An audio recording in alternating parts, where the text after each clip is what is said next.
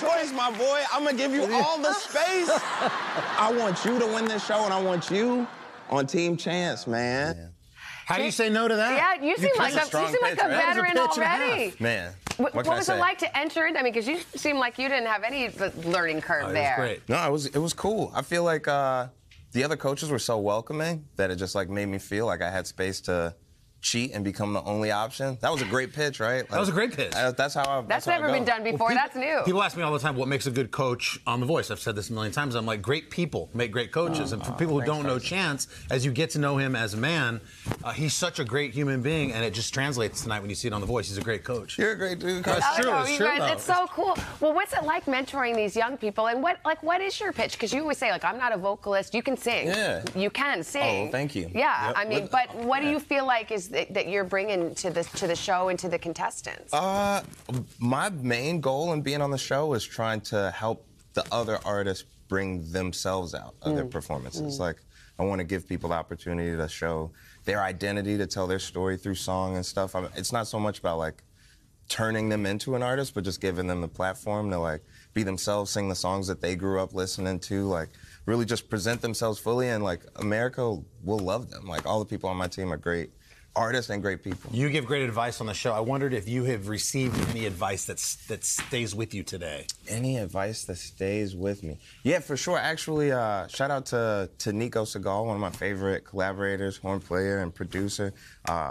He always said since we were kids, you never want to be a better musician than you are a person. See? That's what I'm talking right there. about. I just got a little chill when you said that. Speaking of chills, I heard something about the climate control on the chairs, and this was even Carson, who never gets to sit in those red chairs. Tell us about the secret of the chairs. I'm the leak. I'm the one Yeah. that dropped the info. Yeah, basically our chairs with the famous red spinning chairs on the show. A lot of people don't know this. There is a heating setting underneath it to get yourself warm, and a cool setting too. Stop. Yeah. So I think that's because of Blake Shelton. He's so old now, he needs temperature control. If you have like a sweaty situation, you just, I mean, that's a luxury. Yeah. So now you know, America. We have heated seats on The Voice. What about new music, man? Tell me about that, because the new record that's coming out next year, you know, you've got visuals attached to every song. Yeah. The Starline Gallery has been well underway. I started it off when I first traveled to Ghana last year, and met with some of the like top contemporary artists, painters, sculptors, all types of different visual artists in the world, and kind of started creating connections like overseas with artists in Jamaica and artists on the continent.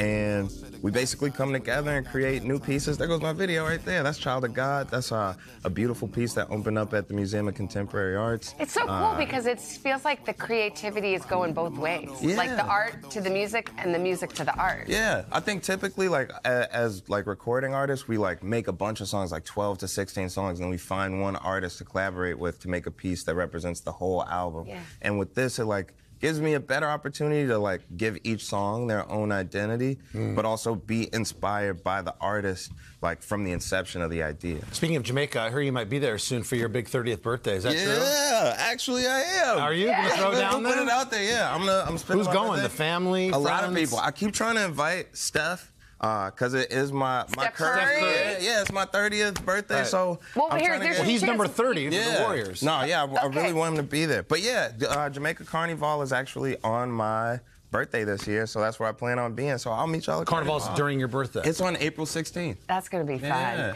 I think you put it on Instagram. Something cute happened on your flight with LA. You were with your little daughter, and a very nice gentleman. Before you could even ask. He offered to trade your seat so you could sit next to your daughter. What happened? So basically, I get on a plane. I spent like a month and a half in LA with you guys doing The Voice, and my oldest daughter Kinsley came out to visit me right before I left, and you know, we packed up all our stuff, got to the airport, and I got on the plane and realized that our seats weren't next to each other. And so while I'm trying to like figure out if I want to inconvenience anybody by asking them, this really nice older dude gets up and he's like, she can have my seat right here. And then I looked him in his face and I'm like, are you Martin Short? But I didn't say it, I just kind of whispered. I'm like, are you Martin Short?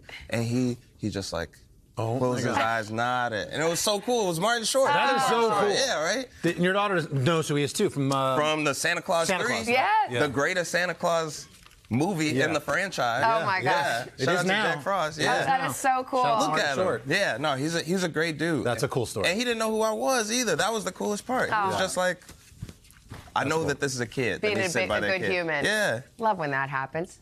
Chance the Rapper, good human, good musician. Yes. Good coach is what we're hearing. Yeah, man. Watch Got it. tonight. It's Yeah. The Boys, premieres tonight. I know, it's going to be reminder, season premiere. It's tonight, 8, 7 Central, right here on NBC. Chance, thank you so much. Hey, thanks for watching. Don't miss the Today Show every weekday at 11 a.m. Eastern, 8 Pacific on our streaming channel, Today All Day. To watch, head to today.com/allday or click the link right here.